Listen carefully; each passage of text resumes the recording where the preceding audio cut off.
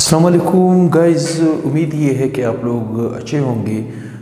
My dear subscriber, my dear students, my dear friends, my colleagues, Mohammad Javed Khan assistant professor आपकी खिदमत में फिर से हाजिर है। अब जो न्यूमेरिकल मैं आपके लिए लाया हूँ, जो प्रैक्टिस में आपके लिए लाया हूँ, इस प्रैक्टिस में जैसे मैंने पिछले लेक्चर में आपको क्लियर करके दिया था कि इस प्रैक्टिस में वो आपसे ये कहना चाहता है कि आप काबिल हो गए हो, स्टोइकियोमेट्रिक कैलकुलेशन को, चेकरबोर्ड को जानने लगे हो, लिहाजा आप इक्वेशन भी बनाओ, उसको बैलेंस भी करो और उसको हल करने की कोशिश करो।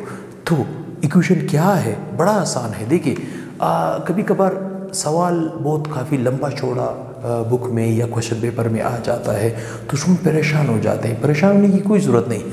बहुत बड़ा न्यूमेरिकल, बहुत बड़ा क्वेश्चंस कभी कभार बड़ी मुख्तसर सी बात आपसे कहना चाहता है, जस्ट आपने उसको समझना है अच्छे अंदाज से, अच्छे स्किल से। उम्मीद करता हूँ मेरे स्टूडेंट्स बहुत ही अच्छे स्टाइल से अभी स्टोइकियोमेट्रिक कैलकुलेशन को, चेकरबोर्ड को समझने वाले हैं। लिहाजा मेरे चैनल को साथ साथ सब्सक्राइब करना ना भूले। मैं हमेशा ये बात कहता हूँ, क्योंकि चैनल का आगाज़ मैंने भी किया है, बल्कि मैं नहीं समझता हूँ 4 महीनों में, बल्कि 5 महीने भी पूरे होने वाले हैं। 5 महीनों में किसी के इतने ज़्यादा सब्सक्राइबर हो चुके होंगे, या इतना ज़्यादा वॉच आवर है, इसका मतलब मेरी वीडियो को पसंद किया जा रहा है और बहुत अच्छे अंदाज में आगे जा रहा है, मूव कर रहा है। तो आप इस वीडियो को शेयर करें और ज़्यादा से ज़्यादा सब्सक्राइब करें। तो मेरे चैनल का नाम क्या है? Quetta science academy. Quetta science, इस नाम से मेरा इंस्टीट्यूट भी है, फैज़ मोहम्मद रोड क्वेटा में। ठीक, कोई किसी का प्रॉब्लम है तो वो वहाँ पे भी रुजू कर सकता है। अब यहाँ पे देखिए प्रैक्टिस नंबर 12, प्रैक्टिस नंबर 12 बड़ा आसान है। क्वेश्चन ज़्यादा बड़ा लंबा लिखा हुआ है, कोई इशू इसमें नहीं है। देखिए, ये कह रहे methane gas is used as a domestic fuel in the form of natural gas. ये कह रहे मीथेन गैस आप रूटीन में घरों में इस्तेमाल करते हो। किस फॉर्म में इस्तेमाल करते हो? नेचुरल गैस के फॉर्म में। किस फॉर्म में? नेचुरल गैस के नाम से इस्तेमाल करते हो। वो जो आपके घरों में नेचुरल गैस आ रहा है उसमें 85% क्या होता है? Methane gas. ये वही बात आपसे कह रहा है, ये हिस्ट्री बता रहा है सिर्फ मीथेन की। ठीक है, देखिए, and in the manufacture of urea fertiliser on commercial scale, जब हम बड़े पैमाने पे यूरिया क्या है? प्लांट ग्रोथिंग के लिए यूज़ किया जाता है। यूरिया के इस्तेमाल में हमें मीथेन गैस मतलब नेचुरल गैस की बहुत ज़्यादा ज़रूरत पड़ती है, तो वहाँ पे भी यूज़ होता है। ठीक, आर यूज्ड। फिर ये आगे कह रहे हैं ऑन कंबस्चन, अगर मीथेन गैस जले, combustion, on combustion methane gas produce carbon dioxide and water vapours. जब मीथेन गैस का कंबस्चन होता है, ठीक, जलता है, gas produce carbon dioxide and water vapours, carbon dioxide gas and water vapours. ठीक, right a balanced chemical equation. ये आपसे कह रहा है कि आपको ये पता चल गया कि कुदरती गैस जब जलता है तो कार्बन डाइऑक्साइड वाटर वेपर्स बनाता है, तो इसका क्या करें? बैलेंस्ड केमिकल इक्वेशन लिखे। क्या लिखे? बैलेंस्ड केमिकल इक्वेशन लिखे। फिर उसके बाद जब बैलेंस्ड केमिकल इक्वेशन लिखने में कामयाब हो जाए तब आपका सवाल आपके सामने आएगा ये वाला। ठीक, तब आपका सवाल आपके सामने ये आएगा, तब आपने इस सवाल को हल करना है। ठीक, मतलब आपका पहला काम क्या है कि आपने मीथेन गैस को ऑक्सीजन की मौजूदगी में जला के जो प्रोडक्ट बनेगा उस इक्वेशन को लिखना है, बैलेंस करना है। उसके बाद आप इस क्वेश्चन को देखोगे, जो नीचे आपको सवाल दिया हुआ है, आपने इस सवाल को हल करना है। बहुत आसान है, बहुत दिलचस्प है, लेकिन एक डेटा आपके पास होना चाहिए। क्या चीज़? देखिए, कुदरती गैस को अगर हम ऑक्सीजन की मौजूदगी में जलाएंगे तो क्या क्या बन सकता है? मीथेन गैस को अगर हम ऑक्सीजन की गैर मौजूदगी में जलाएंगे तो क्या क्या बन सकता है? कहने का क्या मतलब है कि ये डेटा आपके पास होना चाहिए, ये डेटा आपके पास होना चाहिए। कैसे? जैसे मिसाल के तौर पे मैंने यहाँ पे लिखा CH4। क्या लिखा? CH4। मीथेन गैस का क्या फार्मूला है? ये आपके पास ही मीथेन गैस। ठीक, मीथेन गैस का क्या फार्मूला है? CH4। अगर मैं इसको बर्न करता हूं लेकिन इन अब्सेंस ऑफ ऑक्सीजन की गैर मौजूदगी में मैं इसको जलाता हूं तो ये मेरे पास कार्बन डाइऑक्साइड वाटर वेपर्स नहीं बनाएगा। क्या बनाएगा? कार्बन और हाइड्रोजन बनाएगा। क्या बनाएगा? कार्बन। मतलब मीथेन गैस टूट जाएगा कार्बन और हाइड्रोजन में, चूंकि ऑक्सीजन नहीं है। अब आप कहोगे सर ये क्या बात कर रहे हो? मीथेन गैस में अब्सेंस ऑफ ऑक्सीजन मतलब ऑक्सीजन की गैर मौजूदगी में मैं कैसे जलाऊं? जब ऑक्सीजन होगा ही नहीं तो आग नहीं लगेगी। जब आग नहीं लगेगी तो मैं कैसे जलाऊंगा, या ये इक्वेशन कैसे पॉसिबल होगा? बड़ा आसान है। देखिए, आपने कंटेनर लेना है, उस कंटेनर को वैक्यूम पंप की मदद से पूरा खाली करना है, उसके अंदर डालना है मीथेन गैस और पिस्टन से बंद करना है। ठीक, अब इस कंटेनर के अंदर मीथेन गैस है जहां यहाँ पे कोई ऑक्सीजन नहीं है, लेकिन आप बाहर से तो आग दे सकते हो। क्या कर सकते हो? बाहर तो आपके पास ऑक्सीजन अवेलेबल है, आप बाहर से आग दोगे। अब जब इस कंटेनर में सिर्फ मीथेन होगा, कोई ऑक्सीजन नहीं होगा, तो फिर ये आपको कार्बन और हाइड्रोजन बना के देगा। हमारा इस इक्वेशन के अंदर ये वाला रिएक्शन टारगेट नहीं है, ये वाला रिएक्शन टारगेट नहीं है। हमसे वो पूछ रहा है, वो कह रहे on combustion methane gas produce carbon dioxide water vapours. Methane gas carbon dioxide और वाटर वेपर्स बनाएगा कंबस्टन के बाद। इसका मतलब है जब कार्बन डाइऑक्साइड वाटर वेपर्स हमें मीथेन गैस बना के देगा तो वहां पे ऑक्सीजन की मौजूदगी जरूरी है। तो लिहाजा मैं यहां पे लिखूंगा मीथेन गैस ऑक्सीजन की मौजूदगी में। ठीक, जब मैं इसको जलाऊंगा, ठीक है, बर्न करूंगा in the presence of oxygen, oxygen की मौजूदगी में जब मैं इसे जलाऊंगा। देखिए कुदरती गैस को आपने नोट किया होगा कि जब पाइप से निकलता है तो उसको आग नहीं लगती, खुद ब खुद आग नहीं लगती जब तक आप उसे स्पार्क ना दो या इग्निशन ना दो। इसका मतलब है मैं यहाँ पे इग्निशन भी लिख रहा हूँ या यू कैन से स्पार्क भी लिख रहा हूँ। स्पार्क क्या लिख रहा हूँ? स्पार्क भी लिख रहा हूँ। ठीक, मतलब स्पार्क या इग्निशन की मदद से जब आप कुदरती गैस को जलाते हो तो ये आपको देगा कार्बन डाइऑक्साइड और वाटर वेपर्स। क्या देगा? कार्बन डाइऑक्साइड देगा, कार्बन डाइऑक्साइड गैस देगा और वाटर वेपर्स देगा। ठीक, अब हम अपने सवाल की तरफ आते हैं। हमसे असल में इस इक्वेशन के बारे में पूछा जा रहा है। ठीक, हमने इक्वेशन को लिखा, ये कह रहे right a balanced chemical equation. हमने इक्वेशन को बैलेंस करना है, तो जरा देखिए कार्बन इधर एक है, इधर एक है, इधर हाइड्रोजन 4 है, इधर 2। यस, देखिए हाइड्रोजन यहाँ पे 4 है तो मुझे यहाँ पे क्या लगाना होगा? 2, 4 हो जाएंगे। ठीक, ऑक्सीजन कितने हैं? यहाँ पे देखिए ऑक्सीजन 2 है, यहाँ पे 2 है, मतलब 4 हो गए। यहाँ पे कितने हैं? 2 है, तो लिहाजा मुझे यहाँ पे भी 2 का इजाफा करना होगा। ठीक, अब इक्वेशन बैलेंस है।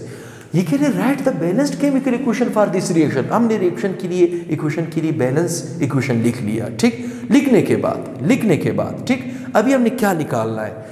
What volume of gas is produced, मतलब कार्बन डाइऑक्साइड का कितना वॉल्यूम आपसे क्या मांग रहा है? वॉल्यूम मांग रहा है, मतलब कार्बन डाइऑक्साइड का वॉल्यूम आपसे मांगा जा रहा है, क्वेश्चन मार्क। क्या मांगा जा रहा है? वॉल्यूम मांगा जा रहा है। Gas is produce when 0.5 kilogram of methane, मतलब मीथेन का आपको गिवन मास दे रहा है लेकिन 0.5 किलोग्राम किस में दे रहा है?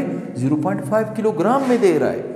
ठीक, methane gas burn in excess of oxygen, oxygen access में चला गया। एक्सेस को हम बुनियाद नहीं बनाते, हमारा अक्सर लिमिटिंग का टारगेट होता है। ठीक, इसका मतलब ये है, इसका मतलब ये, इस इक्वेशन को करने के लिए मुझे क्या करना होगा? मुझे इस मास को, इस गिवन मास को ग्राम में चेंज करना होगा। किस में चेंज करना होगा? ग्राम में, क्योंकि gram is standard unit, kilogram is ऐसा यूनिट। हमने ऐसा यूनिट में आंसर नहीं देना है, किस में देना है? स्टैंडर्ड यूनिट में। तो लिहाजा मुझे गिवन मास ग्राम में चाहिए। ठीक, ये पहला स्टेप हो जाएगा। फिर उसके बाद जब मास मेरे पास ग्राम में निकल आएगा, ठीक, तब मैंने उसको क्या करना होगा? मोल में चेंज करना होगा। तब उस मोल की मदद से मैं इसके मोल निकालूंगा और इस मोल को मैं वॉल्यूम में चेंज कर दूंगा। बड़ा आसान है, बड़ा दिलचस्प है। ठीक, देखिए कैसे कैसे। अब आते हैं पहले स्टेप की तरफ। स्टेप नंबर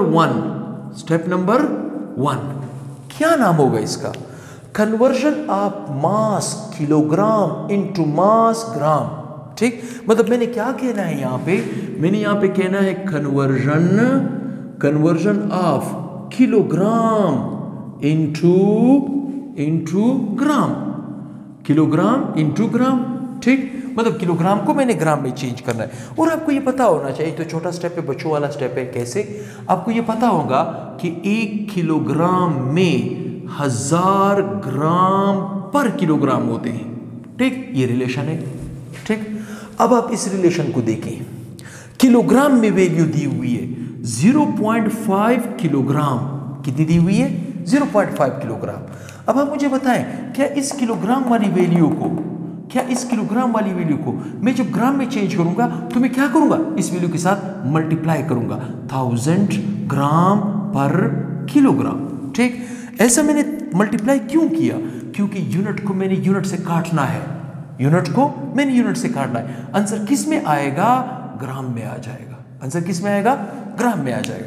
तो कॉमन सेंस की बात है, जब आप कॉमन सेंस की बात है, जब आप क्या करो, 0.5 को मल्टीप्लाई करो 1000 के साथ, तो आपके पास क्या आएगा? 500। कितना आएगा?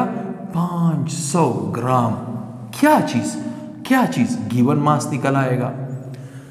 ठीक, कितना? 500 ग्राम। इसका मतलब है कि इस किलोग्राम वाली वैल्यू को मैंने ग्राम में चेंज किया तो 500 ग्राम मेरे हाथ लगे। ठीक, ये पहला स्टेप।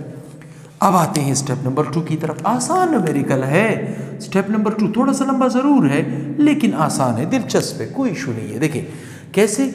अब हमने गिवन मास को किस में चेंज करना है? मोल में। तो मैं यहाँ पे क्या लिखूंगा? Conversion of what? Conversion of given mass into मोल। और ये स्टेप मैं आपको काफी डिटेल से पिछले वीडियोस में भी बता चुका हूं। कैसे? फार्मूला वही है, n बराबर है given mass divided by molar mass. Value put कर दें। गिवन मास मेरे पास कितना है? 500 gram divided by molar mass. लेकिन है क्या? कंपाउंड मेरे पास है मीथेन। क्या है? मीथेन है। ठीक, मीथेन का मोलर मास कितना है? 12 इसका, 4 इसका, ये हो जाएंगे 16 ग्राम। कितने हो जाएंगे? 16 ग्राम। मतलब मीथेन का हमें मालूम है 16 ग्राम पर मोल इसका मोलर मास। ग्राम को काट देगा। ठीक, n आपके पास किस में आ जाएगा? मोल में। किस में आ जाएगा? मोल में। जस्ट आपने ये करना है कि 500 ग्राम को तकसीम करना है किस पे? 16 पे। ये आपके पास आ जाएगा 31.25। 31.25 मोल निकल आएगा। इजी स्टेप है। मतलब पहले क्या था? पहले मेरे पास मोल अननोन था। अब मैंने इसको किस में ले गया? 31.25 मोल में मैंने कन्वर्ट कर दिया इसको। ठीक, कन्वर्ट करने के बाद ये भी स्टेप कंप्लीट हुआ। अब आते हैं स्टेप नंबर 3 की तरफ। स्टेप नंबर 3 क्या है? कन्वर्जन ऑफ मोल इनटू मोल। तो मैं यहां पे क्या लिखूंगा? कन्वर्जन ऑफ मोल इनटू मोल। मतलब मोल से मैं मोल में कैसे जाऊंगा?